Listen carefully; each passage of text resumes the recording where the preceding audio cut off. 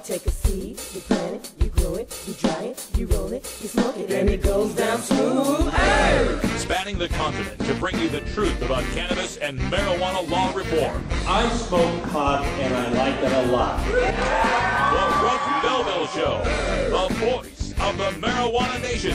Now, here's your host, Radical Russ Belville.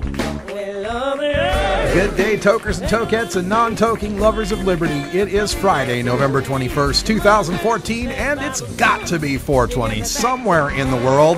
Welcome to the weekend, and what a fine weekend it will be. If you're snowed in, stay warm, stay cozy, and sit back for the next 2 hours as we fill you in on the latest in marijuana news, views, and interviews that you can use in the cannabis community. We got a very special panel discussion coming up on tonight's show that I'm really excited to talk about. This is a subject that crosses the barriers between the marijuana community and the what about the children community, the frightened parents who fear marijuana legalization. Our discussion today is marijuana is safer than child protective services. And joining us will be Mindy Griffiths from the Human Solution, as well as Billy Fisher from the Fight for Lily Foundation and Sarah Frank from Moms for Marijuana International. They've been doing a lot of work lately in Washington State over some cases where good, loving parents are facing the loss of their children over their marijuana use.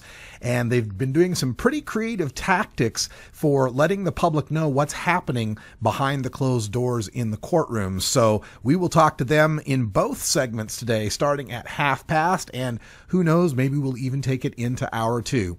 Also on today's show, we're going to go behind the headlines where I saw some alarming headlines about Washington State marijuana DUI numbers, and I took a look at the numbers in context. I'm going to show you why they don't really prove what the headlines think they prove, and actually show that cops are abusing the marijuana DUI system in Washington State. So stay tuned for that, coming up right after the 420 radio news.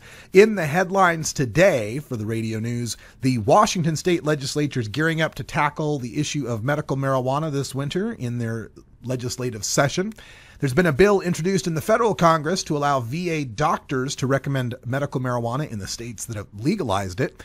The top prosecutors in Alaska are saying they're going to continue prosecuting marijuana crimes.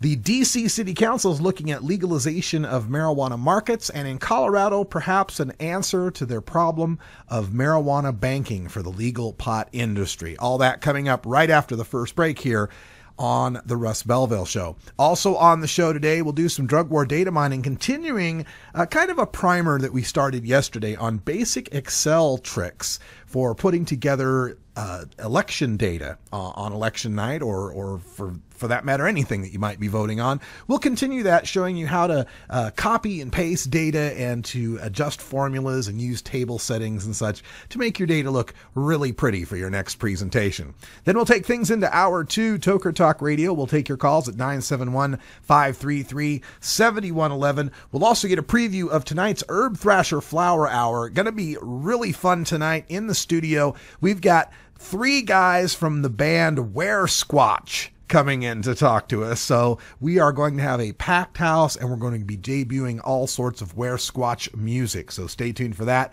Herb will give us a preview in our daily Toker tunes for Rockin' Friday, coming up at 4:20 Pacific time. We're here every weekday at 3 p.m. Pacific. If you don't catch all the shows, you can catch them on replays at 6 o'clock Pacific time. Also the next day at 3 and 6 a.m. if you're up that early. Coming up next, the 420 Radio News. Stick around. This is the Russ Belville Show.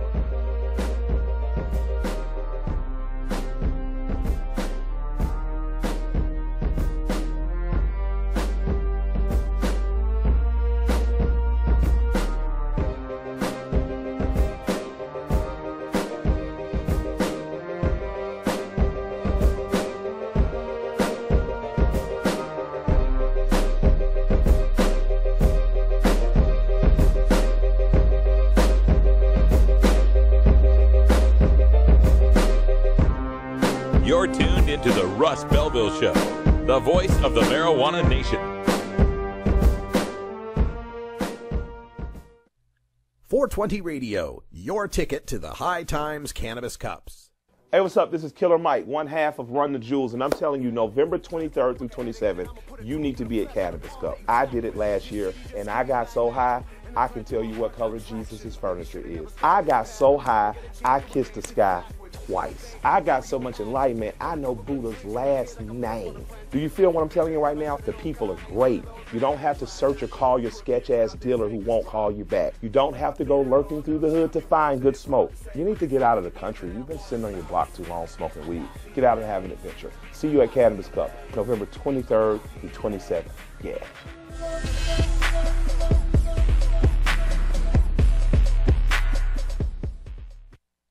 420radio.org is proud to replay Weeducated Talk Radio with Ruby Lexington, Nikki Fox, Steve the Caregiver, and Jeff Kaufman from Arizona. Weeducated exists to help change the cultural response to cannabis through intelligent, meaningful conversations about how the industry is unfolding in America and beyond. Catch the replay Mondays at 10 Pacific on 420radio.org. Hey, this is Willie Nelson for Normal. And I smoke pot and I like it a lot. I learned a long time ago that marijuana is a lot safer than alcohol. There's nothing wrong with the responsible use of marijuana by adults. It's time we stopped arresting and started respecting those who smoke marijuana responsibly. To learn what you can do to help, contact NORML at NORML.org or call toll-free 888-67-NORMAL.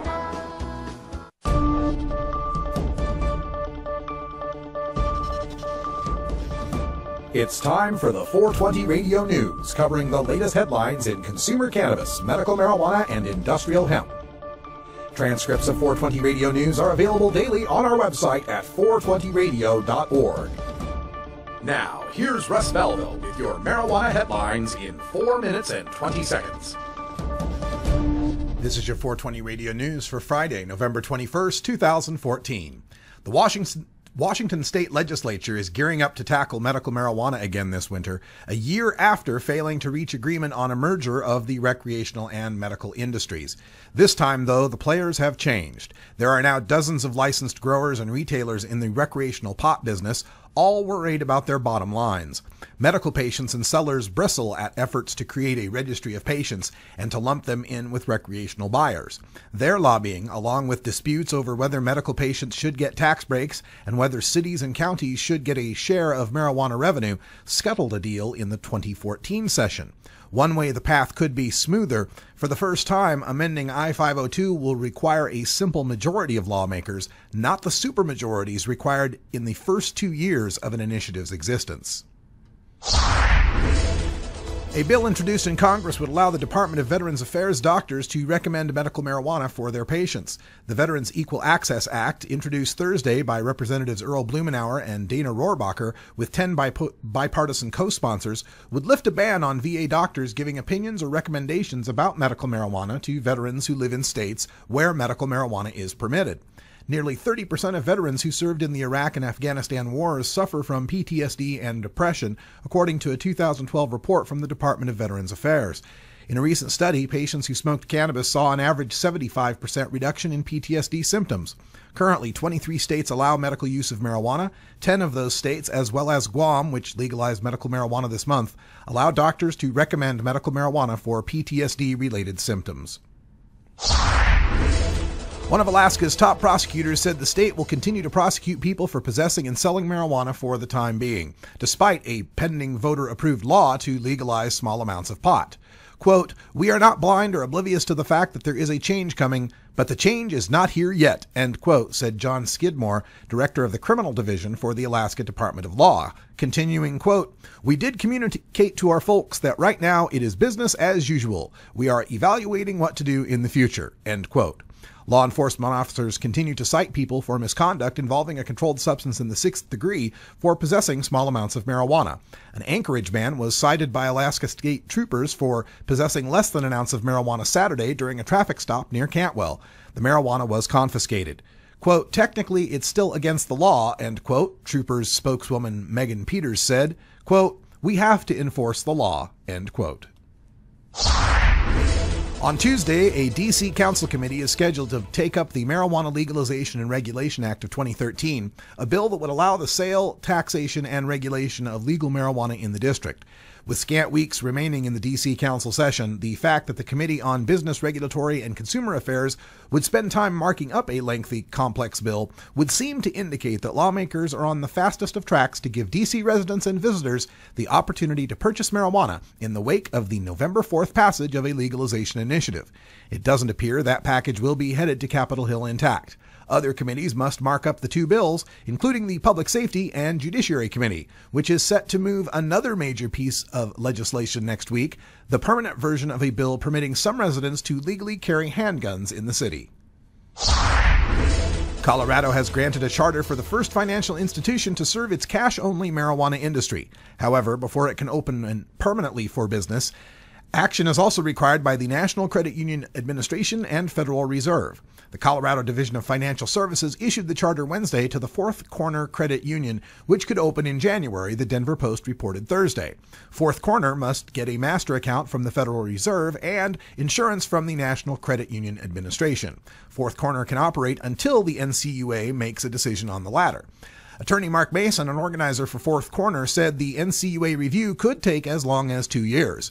Fourth Corner, whose board members include Denver Councilman Chris Nevitt, intends to serve any legal marijuana enterprise. It will also serve nonprofits that support legal pot, said attorney Douglas Friednash, who incorporated the credit union after the charter was approved. This has been your 420 Radio News for Friday, November 21st, 2014. I'm Russ Belville. 420 Radio, turning red states and blue states green. Petardos, trócolos, porros, canutos, petas, macas, fumo chinas, pedrolos, placas de costo goloso, fumo itoso, los ojos rojos borrosos, fumo estacas, modo... Deja tu mundo gris y vente a mi país con High Times a la 27ª Cannabis Cup en Ámsterdam del 23 al 27 de noviembre para perfumar las calles con el denso aroma de lo mejor de lo mejor. Los jueces podrán atender charlas, echar un vistazo a las últimas parafernalias y votar la hierba o costo que más les ha gustado. Por la ventana de los coffee shops se asoma una cabeza de denso aroma que echa a volar y perfuma tu hogar. Pero no fumes tumbao. Vente a los conciertos del evento con artistas que incluyen Revolution, entre otros. El jueves 27 de noviembre, estate para cuando High Times regale la copa de cannabis al mejor verde o marrón del mundo. Estácate unos macas y ciégate con el humo en la High Times Cannabis Cup en Ámsterdam y no rechaces ni una chusta. Para más información y entradas, visita cannabiscup.com. Fumo tabaco, alquitrán y brea, se craquea, mi traquea, quizás sea mejor el dolor que la ansiedad que esto crea. Pienso, Dios me ama, no hay... If you're an adult who enjoys a good beer, there's a similar product you might want to know about. One without all the calories and serious health problems. Less toxic so it doesn't cause hangovers or overdose deaths, and it's not linked to violence or reckless behavior. Marijuana, less harmful than alcohol, and time to treat it that way. For more information, visit marijuanaissafer.org. The Pistachio. Green, natural, and available without prescription in all 50 states.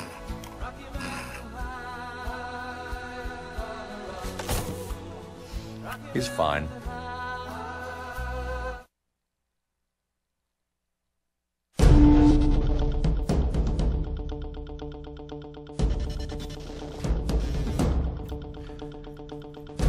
Welcome back, everyone. 14 after the hour, and today in Behind the Headlines, I'm asking, what do Washington State marijuana DUI numbers actually tell us? Because the media in Washington State are trumpeting this headline, marijuana DUIs spike following legalization. As TV news station KXLY in Spokane, Washington reported, the Washington State Patrol's toxicology lab produced 988 THC-positive tests from drivers in 2012, and then 1,362 THC-positive tests in 2013. Quote, the state numbers for 2014 aren't in yet. However, the Spokane County Prosecutor's Office is sure when they do, there will be another increase, writes reporter Allie Norton. The number of cases from the first part of this year was on the verge of surpassing last year's amount. That was even before marijuana hit retail stores, so we could easily see more than double marijuana DUIs from last year. End quote. Now, this kind of hysteria is sure to be seized upon by prohibitionists nationwide in their campaigns to forestall the inevitable marijuana legalization coming to your state. Now look, we really have no idea whether more people are driving under the influence of marijuana. All we know is we're catching more of them. A more accurate headline would be, marijuana DUI prosecutions spike following legalization. Think of it this way. If a fisherman comes back from the river one day with 2 fish, and then the next day he comes back with 20 fish, it doesn't necessarily mean there are more fish in the river. He may have just traded in his fishing pole for a net. Prior to legalization in Washington state, there was an impairment standard for a marijuana DUI.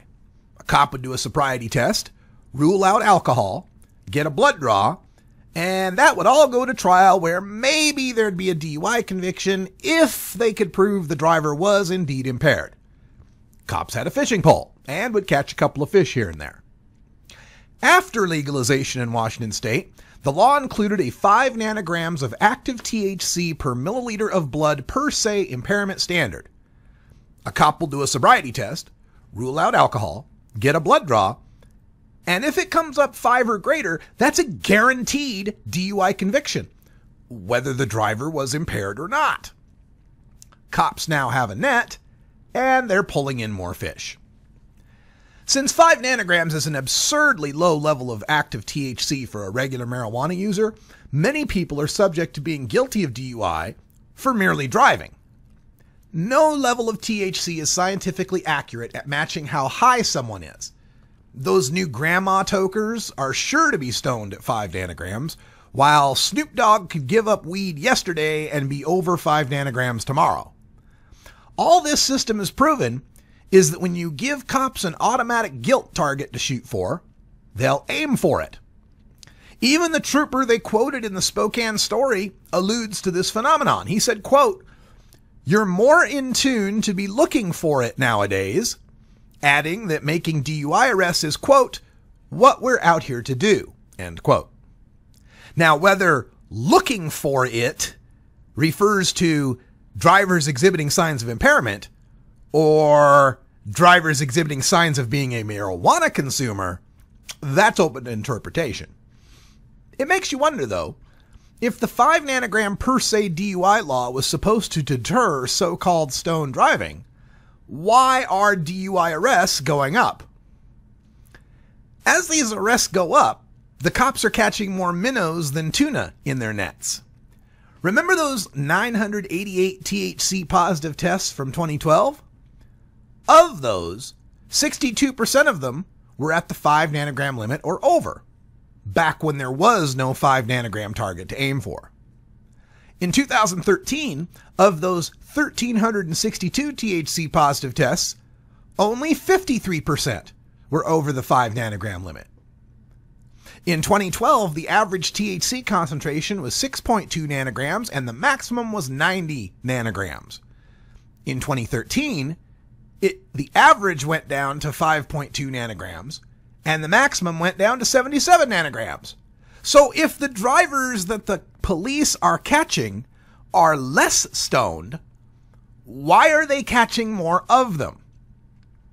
And again, it's because now they have an easy target to aim at, and now they're more aware of looking for marijuana impaired drivers. And again, whether that's actual impairment or just the signs of a car that would seem to be driven by someone who might have 5 nanograms of marijuana in their system. We've shown many times the example done by KIRO TV in Seattle, where they put people behind the wheel at 4 to 11 times that 5 nanogram limit and found them to be driving just fine to borderline. And as we look at the fatality and crash statistics in Washington state, we don't see them wildly swinging upwards or downwards. And marijuana still remains 4% or less of all of the DUI cases that are prosecuted in Washington state, with, of course, alcohol being the one that is by far the greatest impairment driving offender, something 82, 84%, something like that. So long as we live in a place where bars have parking lots, I'm still not convinced stone drivers are a problem.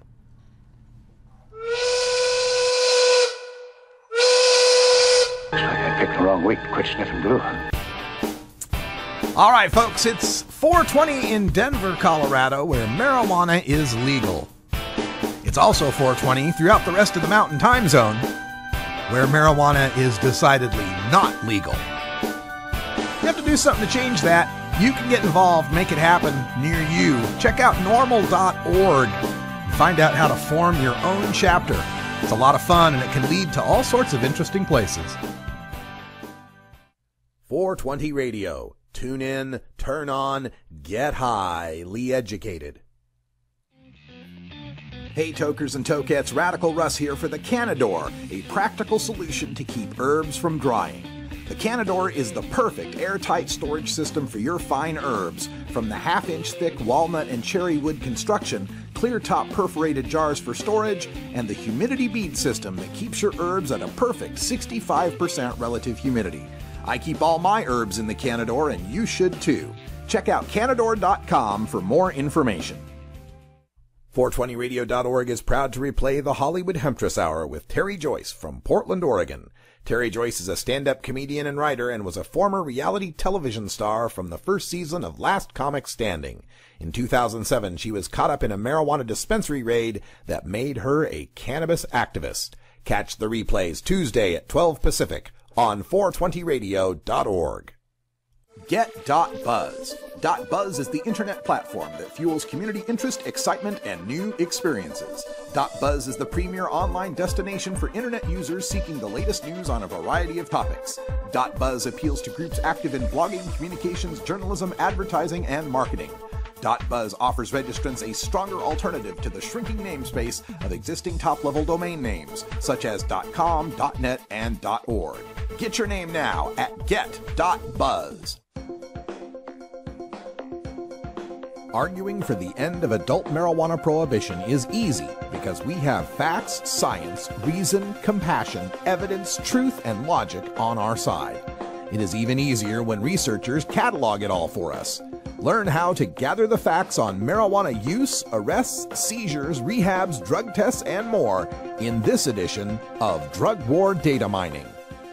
All right, welcome back, everyone. 22 after the hour. And in the Drug War Data Mine today, we're going to continue along with our look at simple Excel use. You know, maybe a lot of people out there already know how to run Excel pretty well, and this is some basic stuff, but you know, there's others that may have not had this opportunity, and I'm using a little bit of my experience as an Excel instructor, some of the day job I had before I got into this, to perhaps help people out.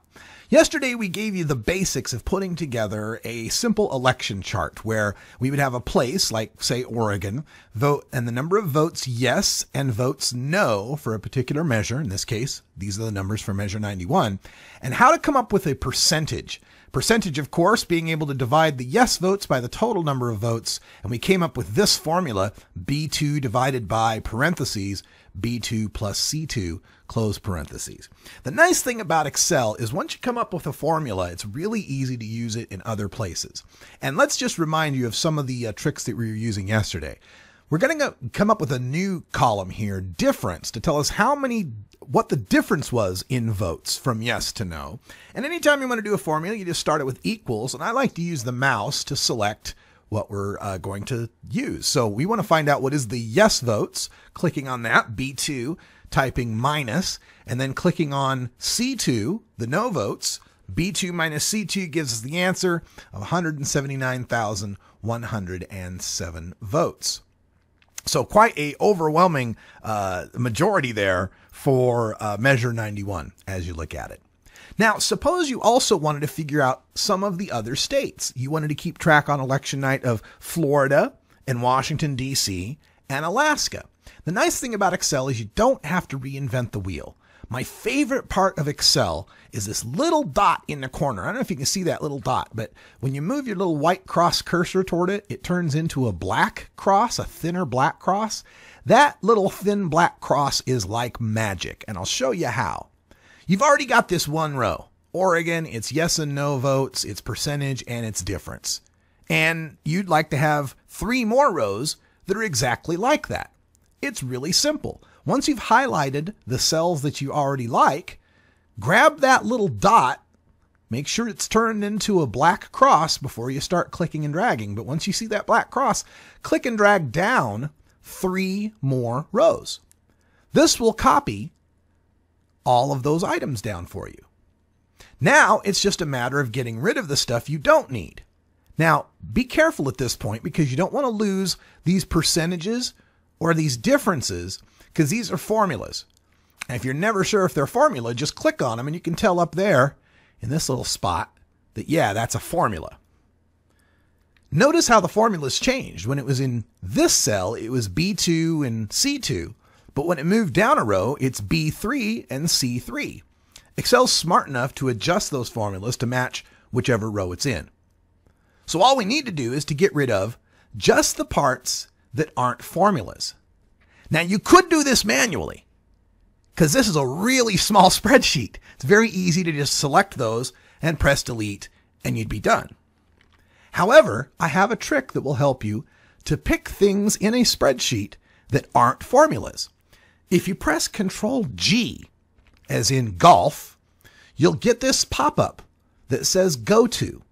And in this little button at the bottom of this Go To pop-up, if you choose Special, you can choose all sorts of interesting things.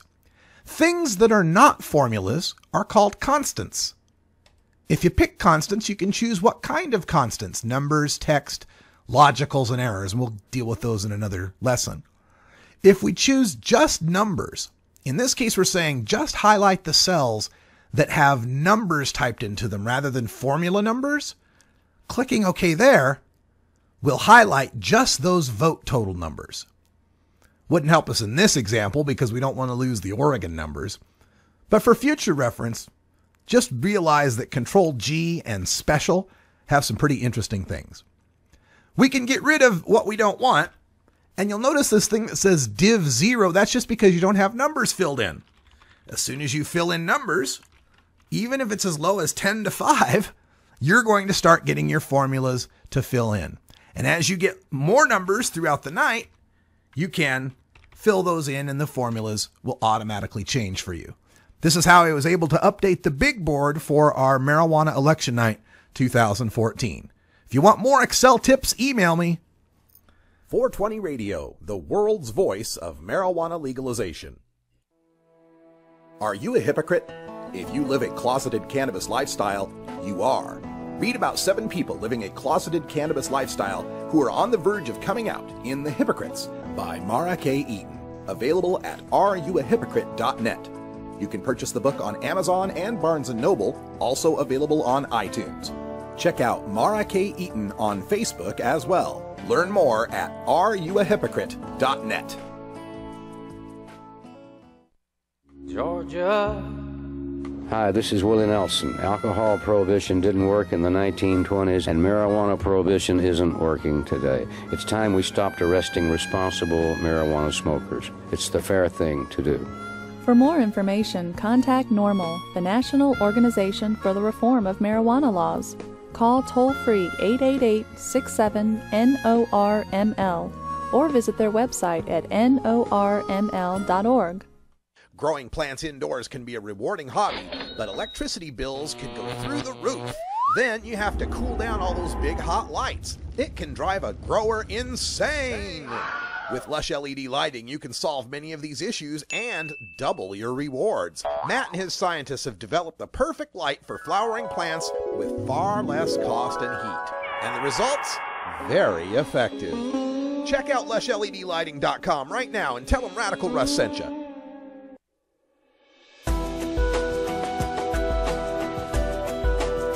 The cannabis community is a diverse set of people from all walks of life, conservative and liberal, black and white, straight and gay, rich and poor, and everyone in between. Learn more about the people we are freeing from adult marijuana prohibition in our Cannabis Community Chat. Welcome back, everyone. 29 after the hour, and today we've got a special panel discussion that we're going to engage in entitled Marijuana is Safer Than Child Protective Services. Throughout our news coverage, you've heard many stories where parents have had to face the specter of child protective services when they've been discovered to be marijuana users, even legal medical marijuana patients in legal medical marijuana states. Joining us on the telephone to talk about this, we have three guests. We've got Mindy Griffiths from the Human Solution. Mindy, can you hear me? Yes, I can. Fantastic. Nice to have you here. Billy Fisher is here from the Fight for Lily Foundation. Hello, Billy. How are you guys doing? Fantastic. Glad to hear you. And also our good friend Sarah Frank from Moms for Marijuana International. Hello, Sarah. Hi, Russ. Thanks for having us. We're so glad to have you here. Let's start with Sarah. Of course, we're friends, and we've got a lot of other mutual friends throughout the marijuana movement. And I saw recently, I think it might have been on Bill Espenson's Facebook, pictures from, I forget, I think it was Spokane, but I'm not sure, Bellingham maybe, where you guys had chalked up sidewalks and were dealing with another one of these CPS cases. Tell us what's going on lately in this fight against CPS. Yes, it was Bellingham, and it was a current case that is ongoing. At the time, it was allegations of parents' marijuana use. The parents, Vicka and Jesse Thompson, are from Bellingham, and they own a grow shop. I think it's called The Grow Shop. And they also had a patient cooperative in the back. And the city shut it down. And then CPS came in and started investigating, and just all sort of allegations started to arise, and social workers were saying that it was illegal in Washington as well as dangerous to the children. And so we got involved to help kind of show the support that the community is willing to give to this family. And we had a nice time chalking up the sidewalks out in front of the CPS office. Yeah, all sorts of messages out there. Marijuana is safer than child protective services. What are some of the things you write out there for the public to see? Well, we do a lot of educating about both marijuana as well as the issue with child protective services and how it has become a corrupt business. And they're making money off of taking these children. So some of the things were like, everybody in here makes money off of your kids, or stop the federal adoption incentives. And then, of course, marijuana is safer than CPS. What has the reaction been from CPS workers as they go to work and walk those sidewalks? Well, they weren't too happy with us.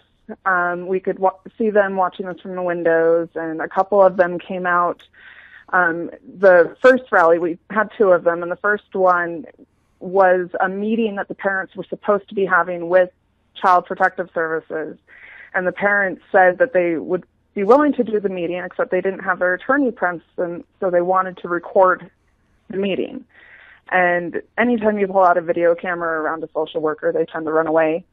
And so they canceled the meeting on them, but had the meeting anyway, which is another tactic of CPS. But we went outside and started coloring, and two social workers came out to try to convince the father to come back inside without the video cameras, without the attorney, and have this meeting anyway. They weren't very happy with what we were writing and what we were doing and the scene that we were making. Mindy, let's go to you. You're with the Human Solution, and you work on many cases where people are fighting the system with respect to their marijuana use. In this case of Vicka and Jesse Thompson, aside from the marijuana use or the marijuana business, are they alleging any harm to these kids? Have they shown them to be beaten or neglected or starved or anything like that? No. And I'd like to say that I also have a background in education. I was a teacher, and I have a master's degree. So I've spent a lot of time with a lot of children, and I got to spend time with their son. And very well adjusted, no detachment disorder issues, healthy, well-fed, beautiful, pink, rosy cheeks, and just the sweetest little boy. So I didn't see anything like that. And do you have any numbers for us or any idea how often or how much this is occurring throughout America? It doesn't seem like it's really tracked very well if you want to find statistics on kids taken because of marijuana. Do you have any ideas? I don't, but I am definitely going to look into that because I'm interested on what those statistics are. All right. Well, one of the statistics, of course, we've got Billy Fisher on the line, and he's with the Fight for Lily Foundation. And you pretty much exemplify this whole topic that we're talking about, Billy. Tell folks your story and about the Fight for Lily. Well, thank you, Russ. We ended up, Sarah and I should say, about a year and a half ago, my daughter was put into a situation where we kind of had to go in and ask for help through CPS. CPS ended up turning on me, saying that because of my medical marijuana use, that I wasn't able or capable to parent my child, and that I was actually more of a harm to her, and she was, in harm with me. And so it just became a huge battle, and we had a judge that was just really anti-pot, I guess you would say, and she straight up said that I didn't have a recommendation from a correct provider, even though we were sitting there looking at the law. She never did any research, and she just flat out wanted me to go to rehab and all this other stuff, just because I used medical marijuana. And I chose not to use the prescription pills that my doctor was trying to get me to use. And so it took almost a year to get her, but we finally was able, to get Lily home. So I kind of know the situation that they're going through. I know we don't have a lot of time, so I'm not going to get too involved into what, my case is. But with the foundation, Vika got a hold of everybody. We seen the thing, her, cry for help, and Sarah and I looked at each other and said, we need to help this girl. We contacted the Human Solution. We all drove up there. Sarah and I drove up from Idaho. Miggy came from Oregon. Or Mindy, sorry. Mindy came from Oregon. We had just a bunch of people there. Jared Alloway was a part of it, and it was just amazing seeing everybody come together for this one family. And we need, it's just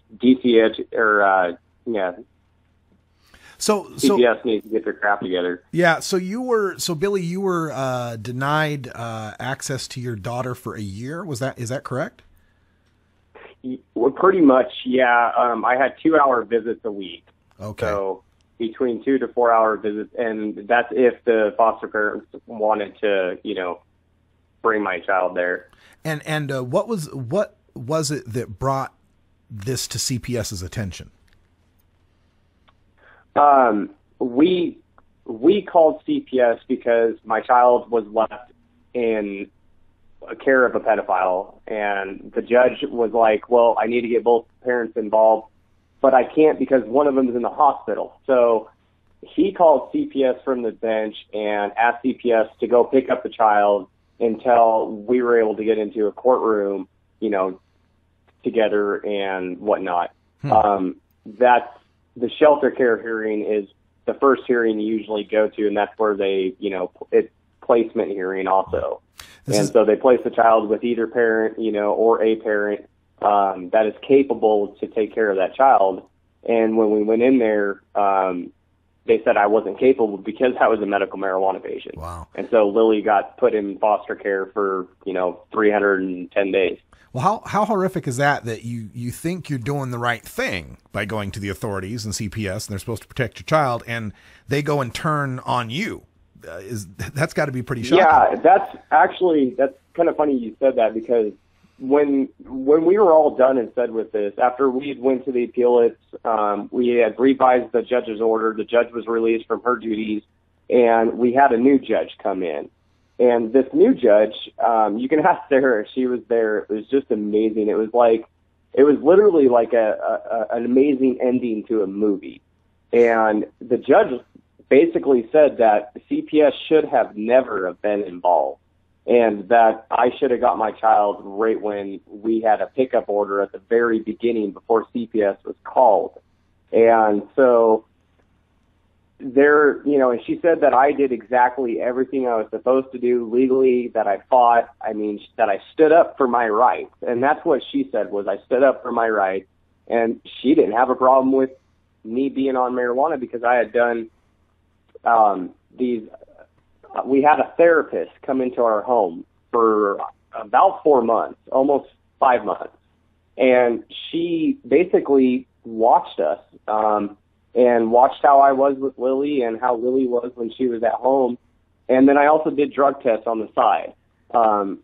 And my drug tests were showing way, way high levels. I mean, as a medical user, they're going to be a little higher than just a recreational sometimes, you know. Mm-hmm. And so all this stuff was being shown to the judge. The therapist said, I sat there with Mr. Fisher while he was, you know, in a lot of pain and he didn't have marijuana. And I've also sat there with Mr. Fisher while he sat on the porch and smoked a bowl. And I never seen any problem with his parenting judgment or his judgment at all when it came to Lily.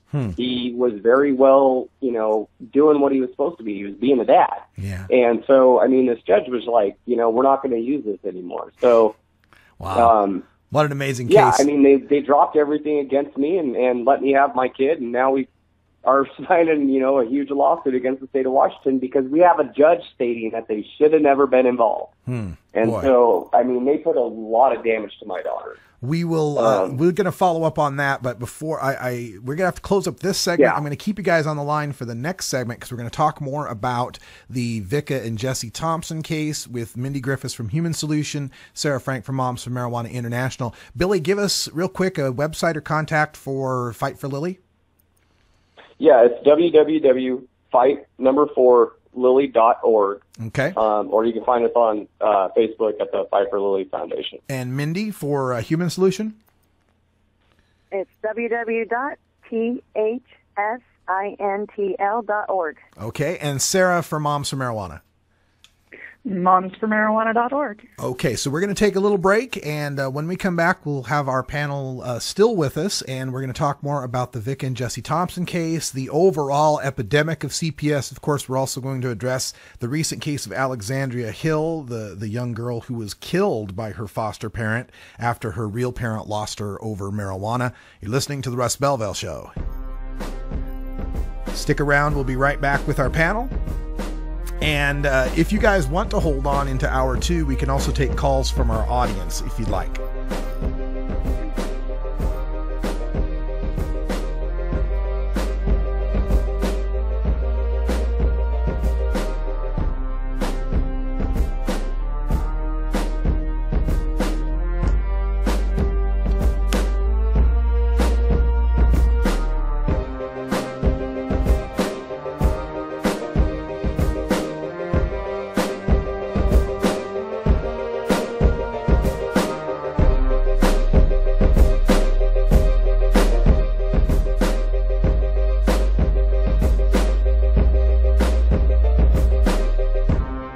You're tuned into the Russ Belville Show, the voice of the marijuana nation. You can get 420 Radio on the go with our Shoutcast stream for all internet-enabled media players. Go to rad-r.us/420shout or just click the Shoutcast icon below the live radio feed at 420radio.org. You know Herb Thrasher from the Herb Thrasher Flower Hour. Now get ready for Herb Age Designs for the proud cannabis consumer. Herb Age Designs, lifestyle gear for the 420 friendly. Herb Age Designs, we've got Frisbee golf discs and durable hemp gear. Herb Age Designs, we've got shot glasses, drinking glasses, coffee mugs, and beer cozies. Check us out on Facebook and online at herbagedesigns.com. And follow Herb Age and Herb Thrasher on Twitter.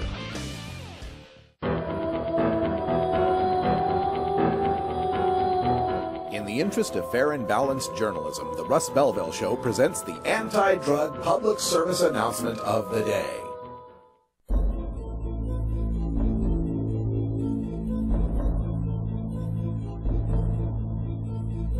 Using foul language and smoking marijuana go hand in hand. Real men and women exercise self-control instead of indulging such vices. This has been the anti-drug public service announcement of the day. To cure this sort of reefer madness, listen to the Russ Belville Show every weekday on 420radio.org. Adam Hand of Handmade Apparel produces quality custom designs for t-shirts, hats, and other apparel. Handmade Apparel is the official design shop for 420 Radio among many clients who rely on Adam Hand for everything from short-run custom projects to full-run clothing lines. Visit handmadeapparel.biz to browse the selection of handmade gear or to get a personal quote for your own designs. Handmade Apparel, a proud supporter of 420radio.org. You can't handle the truth. Entirely legitimate topic for debate. You have offended my family. Hey, this is great, man. And you have offended a Shaolin temple. One major responsibility is to encourage people to use less drugs. I know nothing.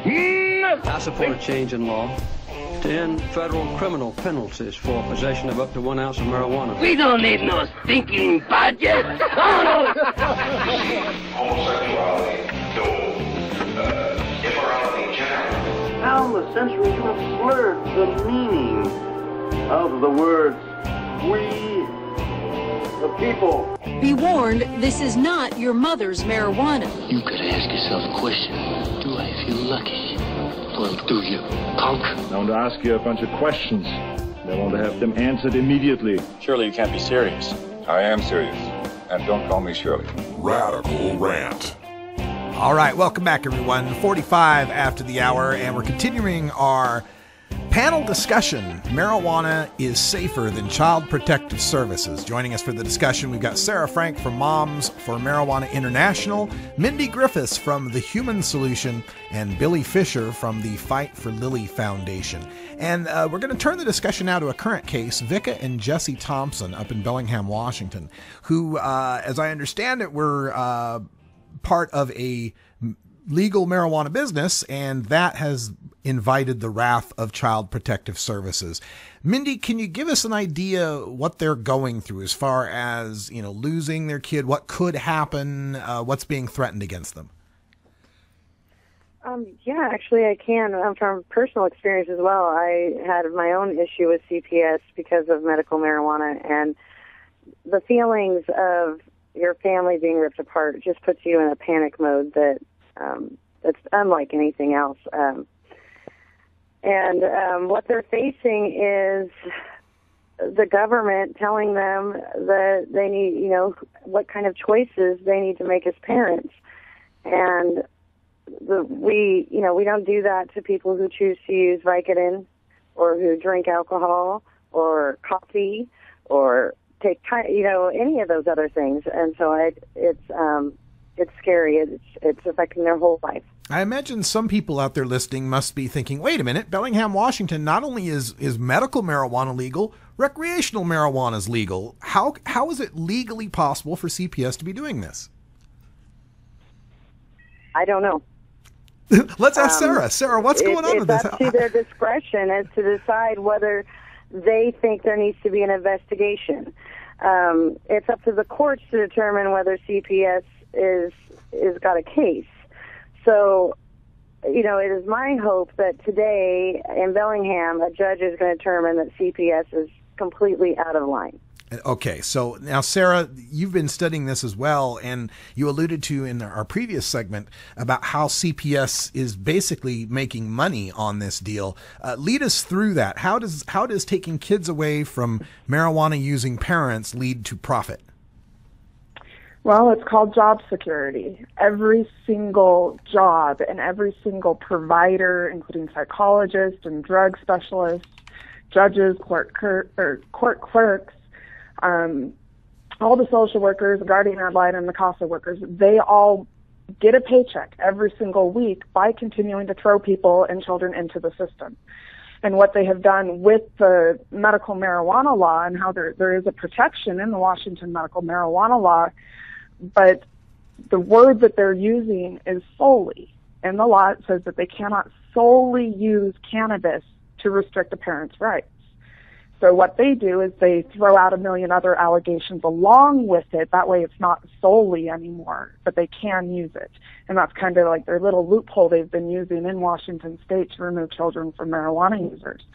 And then they also throw out, you know, all sorts of other allegations, and there's always speculation. And what they hope is that nobody forces them to provide evidence of harm, because the law states that in order for a child to be removed from a home, there has to be substantial evidence of risk of harm or substantial evidence of already ongoing abuse. And what they're hoping is that the parents will just cooperate and sit down and do these meetings and just agree to do everything they say.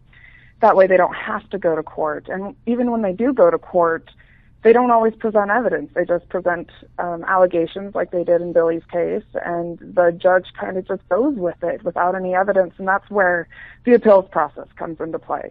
You have to make them be accountable for doing our criminal justice system the correct way with due process and evidence and witnesses, and that's a lot of where they get these parents is they don't know the system. They don't know how to navigate it or to fight it, and they don't know what their rights are. Besides, keeping paychecks flowing to various CPS officials, is there other financial incentive? Are there grants or any sort of monies that are attached to quotas or anything like that?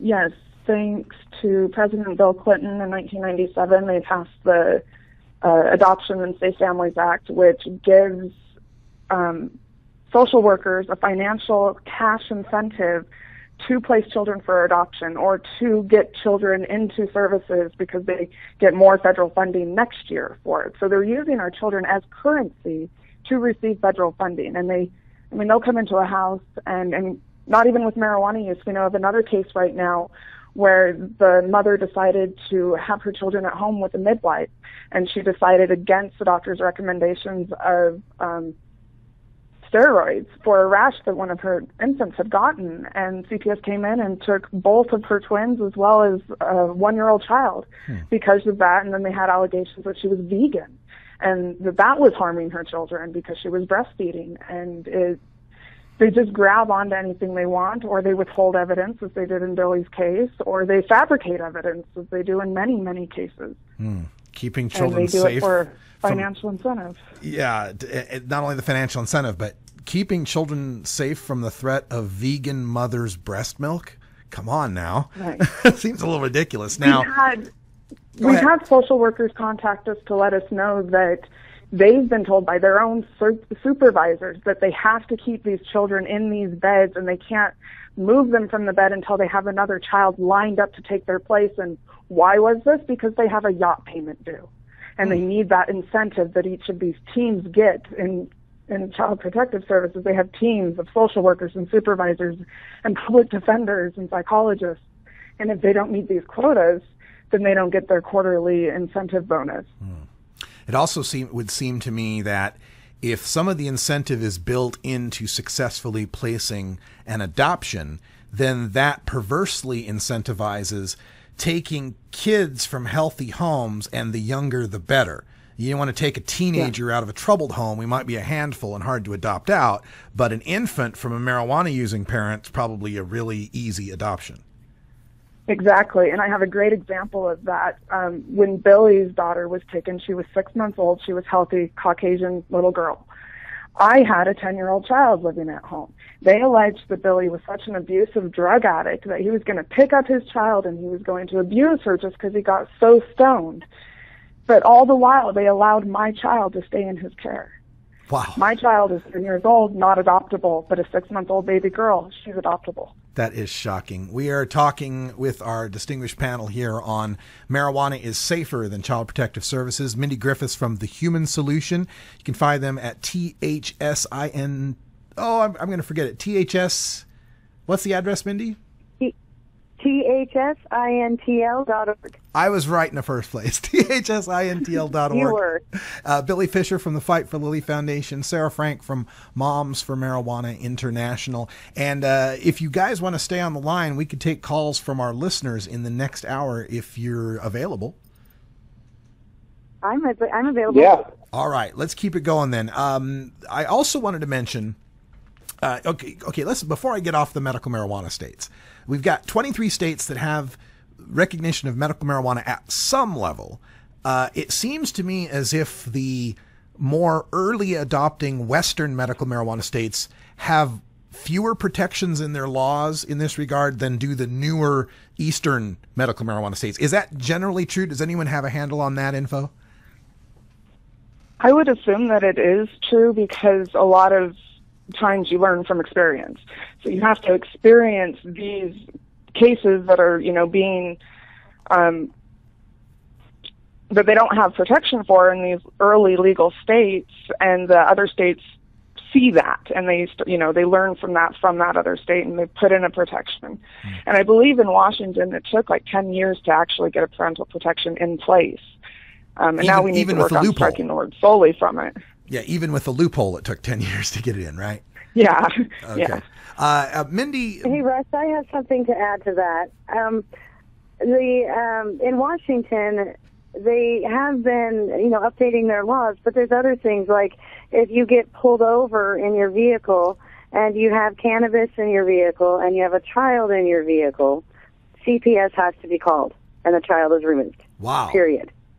Okay, so you must have seen my picture. The more laws that there are put on the books, the more people that are going to jail and losing their kids.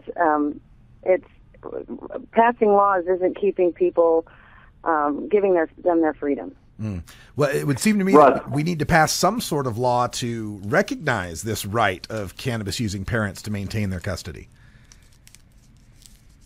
Yeah, exactly. Billy, go ahead. I wanted to add, I actually read a thing today that I think it was Normal Washington shared about how the spike in marijuana DUIs in Washington has increased like a lot. And what they're finding out is actually right in the law, in 502, it states that when the police officer pulls you over, he is required by law to call CPS and have your children taken right there on the spot, no questions asked. Like, it doesn't matter. They go to foster care for at least 2 days until there's a shelter care hearing.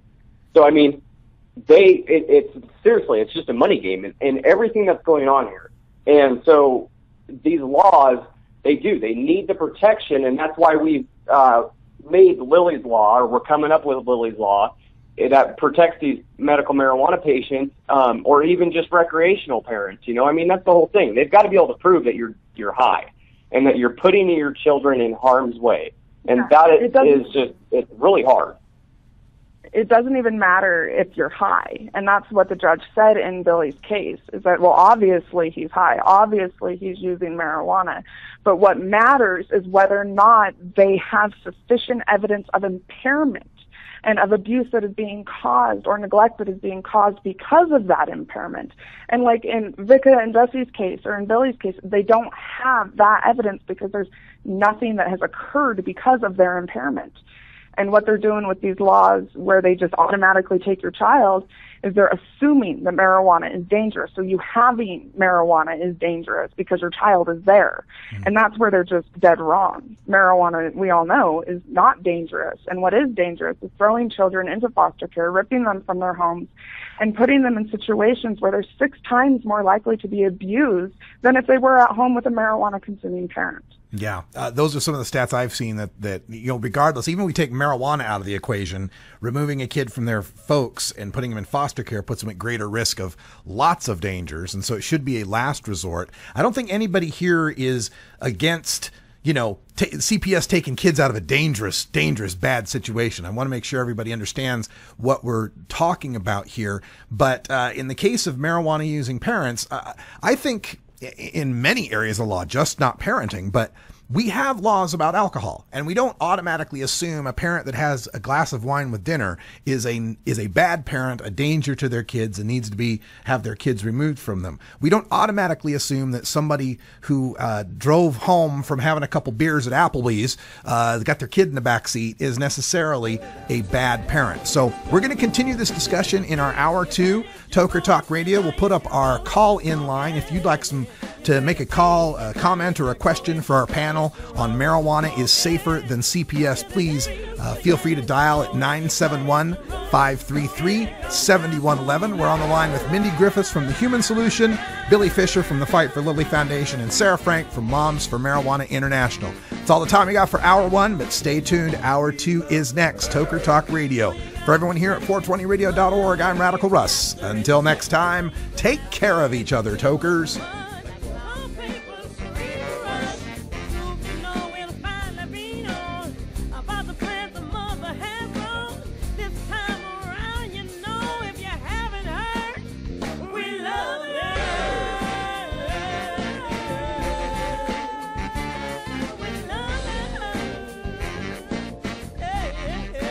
This is the Russ Belville Show. The Russ Belville Show is blogging and podcasting daily at radicalruss.com. You take a seed, you plant it, you grow it, you dry it, you roll it, you smoke it. You take a seed, you plant it,